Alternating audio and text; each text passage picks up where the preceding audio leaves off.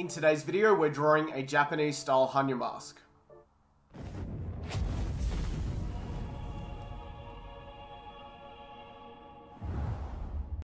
Hey guys, what's going on? Welcome back to another video. I'm Daggett, this is Daggett Designs, and in today's video, we're going to be drawing a Japanese style Hannya mask. Now, I have covered Japanese Hannya masks in previous videos. I'll leave links in the description to those videos as well. However, in today's video, we're going to be doing a front-on portrait style Hannya mask, which is something a little bit different, and I've got a really cool technique to show you how. With that having been said, let's jump straight into today's video by going to the overhead.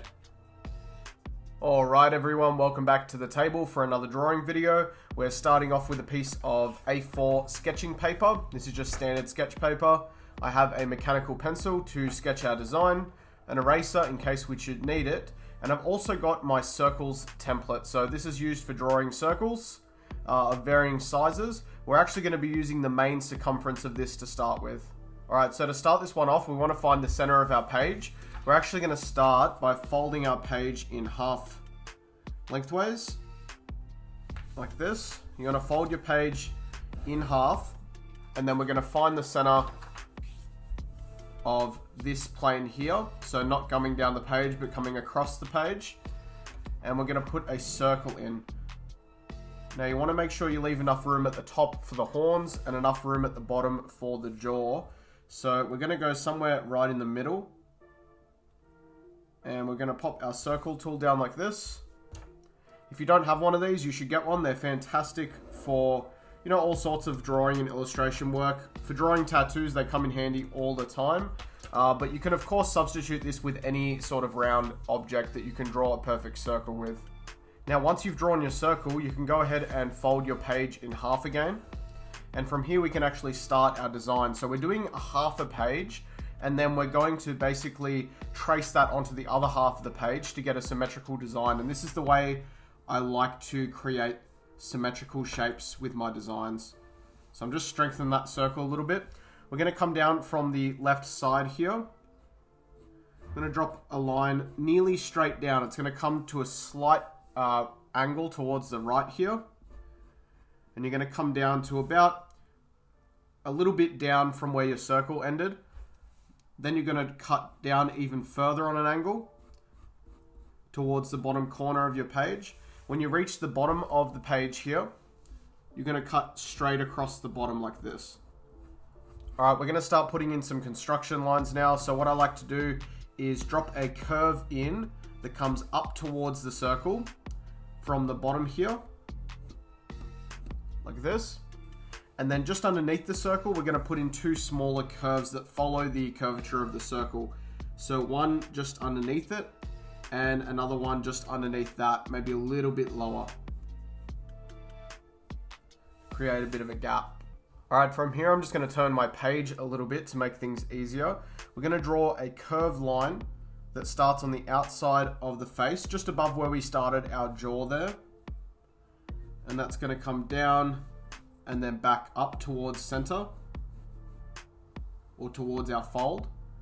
Then you're going to do another line just underneath this that comes up towards center, and this one will start just underneath where we started our jaw there.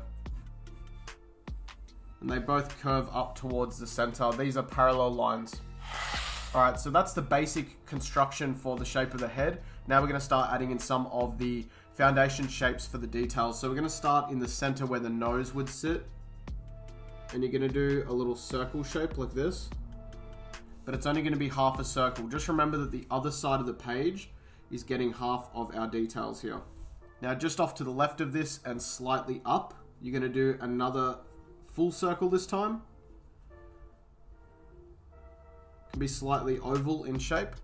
And then just next to that, you're going to do another oval shape, slightly larger again. Now, just so that we can get placement for the eye, I like to come off the end of that oval we just drew and draw a line that parallels the line on the outside here. So just straight up and down, paralleling that line there. And now we can draw in the eye. So for the eye, we're just going to do an oval that starts on that line. It's going to touch this bottom line here.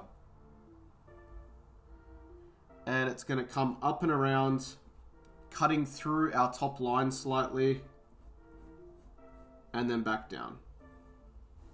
Now just next to where we drew the eye, you're going to come up to nearly the top of this line here, the end of this line. And you're going to drop a long oval shape down towards our nose, like this. And now we can start placing in some of the details for the side of the face here. So just coming up from just above this line that we drew and cutting into our head slightly. We're going to come out and around like that. And then from the bottom, we're just going to come down and back into our head shape. This will give us our ear. And then just from the bottom of the ear to the jaw here, you can add another little curved line there to the back of where the jaw will sit. Now just above the ear, you're going to add an oval shape like this. That's where our horn will come off from. So for now, you can just draw a curve and another curve from the other side of our oval. That will give us placement for our horn. And to do our hair, we're going to have one curve coming across from here to the top of our ear, or the bottom of our line at the ear here. So that's going to curve around through there. And then you're going to intersect this with a line from the bottom of the horn roughly. And it's going to come up towards the center of the head. Like that. Alright, so from here we can actually start adding in some of the details. These are the construction lines. We're going to go ahead and put in our nose to start with. So this little oval on the outside here, this is our nostril. And this circle here, or the half circle, is the tip for our nose. So what we're going to do is start with a small loop at the bottom of our oval.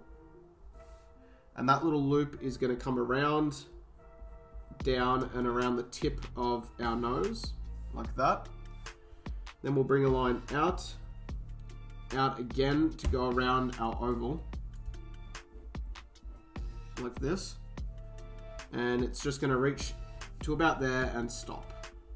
To do our cheek section, you're basically going to follow around the oval shape we drew just next to it, following that shape around till we get to this corner here. So we've got this intersecting line here. When we reach that corner, you're just going to round it off, just curve like that. And then you're going to do a big W curve, a really elongated one like this, through the center. And when you get to this line at the bottom, you're just going to follow that around. Just join into it and follow it around. Alright, now in doing the eye shape, we're going to start off this line that we drew, the one that comes straight down like this. Now starting off that line, you're going to come out with a curve like this. It's going to round off slightly at the end, and it's going to dip down and to the line that we drew. So this line that comes across the top of the eye, that's going to dip down and across that line. It's going to follow it all the way up until you reach about here. And then you can curve it off and back down like that. Now I like to add this little extra bit of flesh under here. You don't have to do it. I like to add this little curve here. And then we can pretty much bring our eye shape all the way around, just following our oval, like this. On the back side of this, you can just join that up with a little curve line like that. Then you're going to come in from the outside in this little box here. You're going to start a line that's going to come in underneath our eye. And then at the very front of our eye, it can just come out like that, out and down. Now at this point, I like to drop in my pupil. I'm going to use my circle tool here. If you don't have one, you don't have to use a circle tool. It's not completely necessary, but I do find it's a good tool to have for doing this sort of thing, especially when you want it to look neat and, you know, really centered. It can help to have a tool like this to do your eyes. So coming into the mouth here, we're basically going to drop down a line from where our cheek starts. We're going to leave a little gap. And then we're just going to drop down and forward into this second line that we drew, second guideline. And that's going to curve off. And towards the center, it's going to come slightly down. So this here is an S curve right here towards the center of the page. And then it whips back up into another small S curve. Now to actually join that back into the face, come up, back up to this line here. And just add another little curve in like that. On the top of the line that we just drew, we're going to add a top lip. So just coming down with an S curve towards the center again like that. That gives us that top lip shape. We're going to follow that line up. I'm going to come all the way to where about halfway in this box here. And we're going to loop back around. And then we're going to follow the exact same shape as our mouth. Just coming in, back out, and then towards the chin, you can just loop around and stop your line there. And that line links back into your cheek. From here, you can double up on your bottom lip. So you're basically just following the exact same line, keeping them as parallel as possible, coming around the bottom lip there. And from here, it's a matter of dropping in our teeth. So I like to come up to the top lip here, basically where the top lip joins this second little curve line here. And I like to put in a long tooth in that place. You can always vary the teeth a little bit. This is for a very basic, generic Hannya mask design. I'll add a curve line coming from there around to center. And I'm going to split that off into 3. Like this. Just splitting that off into 3 teeth. On the bottom side, you're going to do the same thing. I like to come into this little dip here. Put in my first tooth. Then I'll add a curve to center. And I think across the bottom, we'll probably just do 2 like this. Now for the tongue on the inside of the mouth, you can bring a line up from the corner created by the 2 teeth here. Bring a little curved line up. The tongue is going to curl back on itself. And then for the inside of the mouth or the side of the tongue here, you're going to just do a W curve that comes behind our tooth there. Alright, what I like to do from here is add in the rest of our jaw shape here. So I like to come around from the top of the ear, just the very top of the ear, with a curve. It's going to match the curve of our eyebrow here. So that's going to come around from the top of the ear out to the end of our first line for the eyes. Like this. And that curve is going to come back in towards the face. Like this. And then it's going to loop back out and just follow our jaw shape. Now for your ear, you're going to make that line on the outside nice and solid, like this. For the inside of the ear, you're going to double up on your top line, bringing it around and down like that. On the inside of that, you can add a couple of smaller curve lines. And then just down where this line for the underside of the eye is, I like to add a little loop. So just coming down and back up into our ear. This bottom part is the earlobe. Okay, coming in just above the eye, there's a bit of detail on the forehead here. There's a curved line that's going to come in just from where the hair is here. It'll come down and curve back up like that. And then in this space that's in between, I guess where the eyebrow ridge is, I like to put in this little like a teardrop shape that curves up towards the center. This will be colored solid black, and this is actually our little eyebrow. The hair is going to be solid black on this one, so we'll just solid the line up at the top, bring it down and down again behind our ear there. And for our horn, we're going to detail this the same way that we've done horns on many of our other designs. You're basically going to add a rough exterior to the outside of your line, like that. Come around the base. You can add either a rough line or a smooth line, depending on how you want that to look. And then you can texture the inside of the horn whichever way you like. You can leave it smooth, or you can add in these little lines for texture. Depends how you want to do it. Now, believe it or not, our design from this point onwards is really simple. We've done half of our Hannya mask and we folded the page in half. So this is the little secret technique, which I think is really cool for doing any symmetrical style design. But you're going to take yourself a light pad, switch that on, and just turn your folded page over. You'll actually be able to see your design through the page there. I'll just pump the brightness up a bit. You can see your design through the page. So now you're going to trace all of your design through to the other side of the page. Now, if you don't have a light pad like this one, Basically what you can do is take your design, turn it around, and tape it to a window with some light shining through it, and you can trace it that way. Or you can also take an iPhone or any other suitable light source, put it underneath a glass table, turn your page over on the glass table, and you can trace through there. So I'm going to go ahead and trace this guy now. Now, once you've gone ahead and traced your design through to the other side, we can go ahead and do the big reveal, unfolding our page to find that you've got a full Hannya mask drawing. So what's really cool about this method is that you get a perfectly symmetrical design.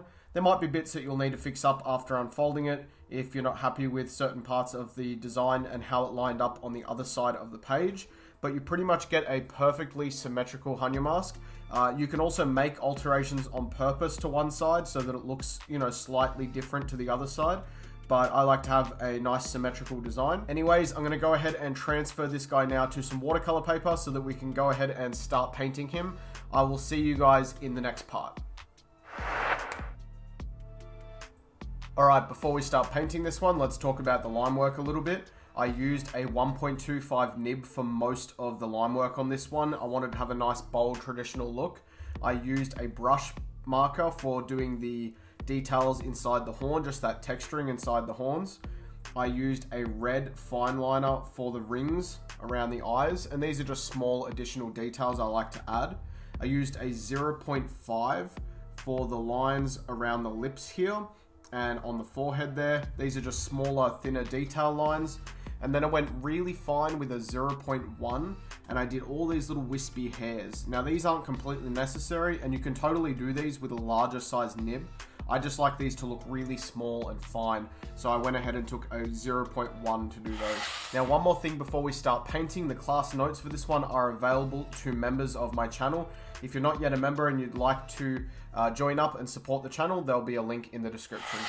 So as always, we're using Liquitex acrylic inks to paint this one, and I'll just take you guys through my palette here. I've got carbon black, this is straight carbon black. I've got a medium grey wash, which I've made with a drop of carbon black and then filling halfway with water. I've got yellow orange azo mixed with dioxazine purple. This is to give us a brown colour. I've got plain yellow orange azo, I like to call it golden yellow. And I've also got pyrrole red. Along with this, I have two brushes. I've got an inking brush and a blending brush. This is a number 5 and a number 6 Taklon synthetic fiber brushes. And I've also got a glass of water, which will just be used to wash the brushes out and help with blending. Now, as usual with my designs, I like to start off with the black shading. So we're going to go ahead and knock out the large areas of solid black on this one, which is the hair. Now, depending on how you like to do this, I know some people will add some shading to the hair, and they'll add some lines to the center of the, large areas of hair up here, and add highlights and things like that. It really depends on how you want this to look aesthetically when you're finished. I like to take the more traditional approach to my Japanese work, or at least I try to make things look traditional. So I like to do the hair on these guys a solid black. Now painting this guy lies primarily in the black shading because you want to create some dimension and depth on this one. Not only that, but I like my Hannya masks to be usually black and grey. That way the color parts of it, such as the eyes and the mouth, stand out really nicely, and to me that's a nicer look than a colored Hannya mask, but of course, everyone's different. So we're going to come into this area just underneath the cheek on both sides, adding in some of our black ink, and you want to follow the shape of whatever it is that you're shading, so you follow the inside curve of that cheek area. Then take your blending brush with a little bit of water, feather that edge out nicely, and then go on and blend it forward.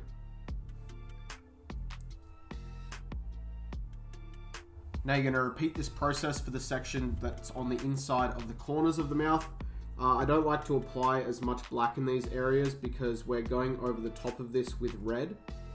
So I just apply a little bit of black up in the corner of the mouth, and then using a blending brush and a bit of water, just blend that down into the mouth. Now you're going to go in from there another step, so we're going into another layer behind the tongue here. I'm going to do this little part behind the tooth solid black, and you'll do that on both sides. And then the section just behind that, or just behind the tooth on the other side, I'll do a little bit of black like this, and then blend it forward. Alright, now you're going to come in from either side where the nostrils sit with a bit of black, and you'll come in just underneath the cheek here with a bit of black, and this time you're going to curve in the opposite direction to your cheek. With your blending brush, of course, feather that edge out and blend it on down. You want it to get to white before you touch that line where the lip starts, and same for the little area just behind it. Now from here, we're going to take a bit of black to the outside of our face here. So just coming across to the cheek, following the shape of our cheek around and underneath the earlobe there. Like that. Making sure we have a nice smooth curve. You can feather that out and then blend on down.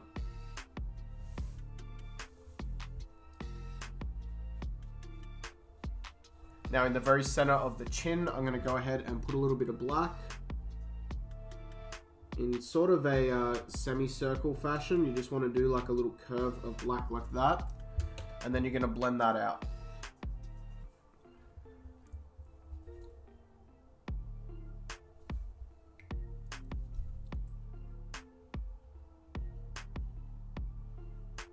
Now to do our ears, I like to add a little bit of black just to this line that we did, coming onto the ear.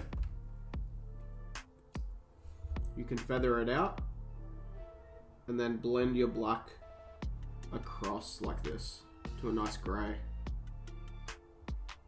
You're going to do the same sort of thing at the top of the ear, just adding a little bit of black to the line, and then you can drag that up as you blend it to a gray up and around the top of our ear there.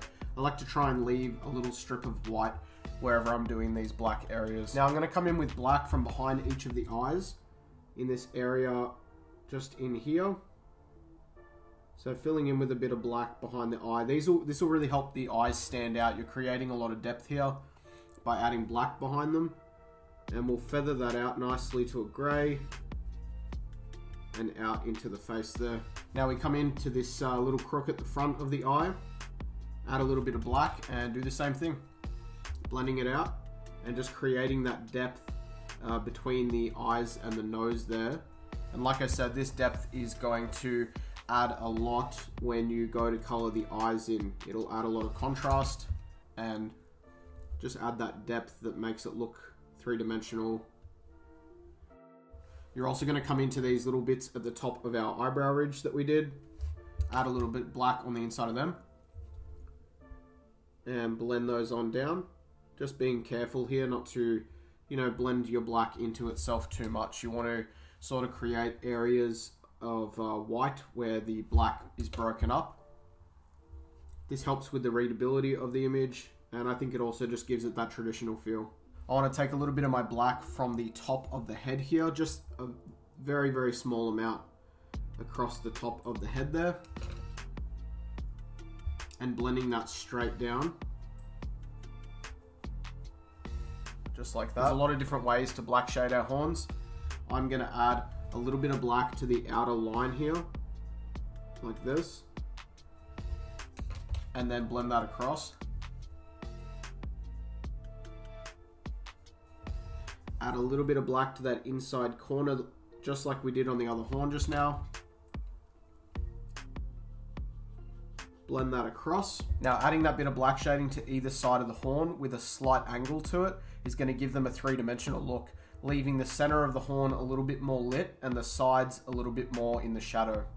Once you've done your horns, that is the end of the black shading. We're going to go ahead and do some gray wash shading. So we're going to go ahead and start with our cheeks. So taking some gray wash, which is just our diluted black. And I like to just use my blending brush for this and dip straight into water. This gives you really smooth gradients. So I'm going to start at the bottom of our cheek and leave a little white gap. And then take some water and just blend that gray wash shading up. And you want it to reach white before it gets to where the eye sits there. For these little bits at the sides here, I like to come down with a bit of grey, again leaving that little strip of white around the edge. And then just blending the edges to soften them into the face. Now from here I like to take a bit of the grey wash and come in from just underneath this line that we did on the forehead, but you're going to leave that little white gap as you come up and around.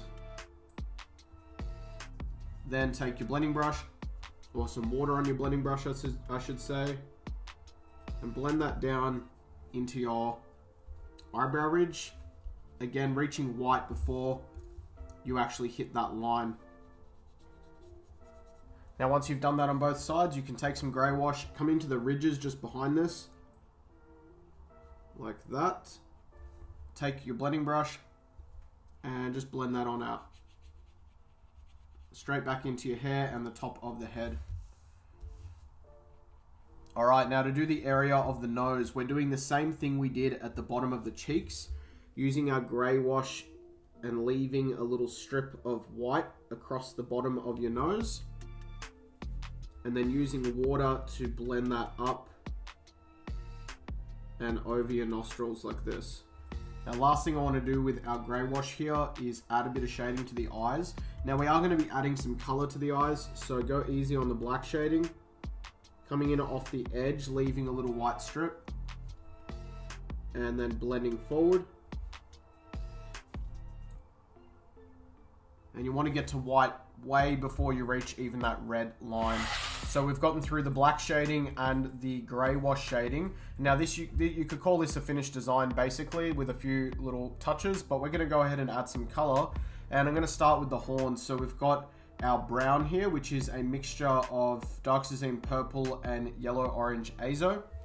And we're going to start layering that over the top of our black shading that we did on the sides of the horn. Then you can take your water with your blending brush here and blend that out to a nice light brown. That way we get a nice gradient from black to dark brown to a lighter brown. And then I'll spin this guy around. I'll do a little bit of our brown over the top, just over the top of our black, and then blend that out and up. Now once you've done your brown, you can wash your brush out and go into some red. We're going to use red for quite a few areas here. Coming into the corners just behind the eyes with solid red for those little corner areas. We're going to go on the inside of the ear with a little bit of red like this. Take our blending brush and just blend that out to a nice pink for the inside of our ear color.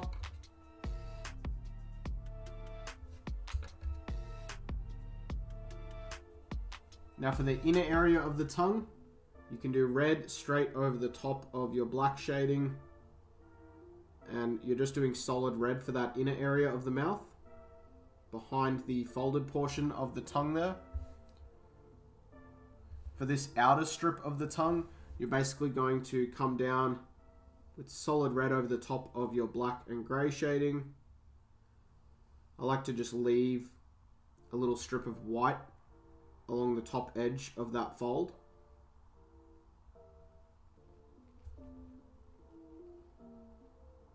And then for the portion in the middle where it's folded over itself, you can pretty much come down each side, leaving that little white strip or that little white gap. The center of it is just solid red, no blending. So just adding a little dot of red, and then with your blending brush, just dragging that out to a pink tone. So doing that for the top lip here. And you can do the same thing for the bottom lip. Now in doing the eyes, we're going to take a little bit of red, go over the top of our grey shading, leaving that little white strip around the edge, and blend that, just blend that across over the top of your grey shading. Take a little bit of red and just do the same thing coming in from the other side, leaving that little white strip around the very edge, following the shape of your eye, and then feathering it out and blending it towards the center. So once you've done your red shading, I've washed my brush out. I'm going to go into our yellow orange azo, or as I like to call it, golden yellow. We're going to do the 4 large teeth on this guy yellow, the big pointy teeth. So just coming in and painting them in with our golden yellow. And then for our eyes, you're going to overlap your red right from the edge with your golden yellow. This will give you an orange color. Going towards the center. Once you nearly hit that red ring, you can just blend the edge of your yellow out around that ring. You can then flip your page around, doing the same technique, going over the top of your red with yellow to give you an orange towards the center, and then blending that out towards that ring and just narrowly missing it, just going right around that center ring.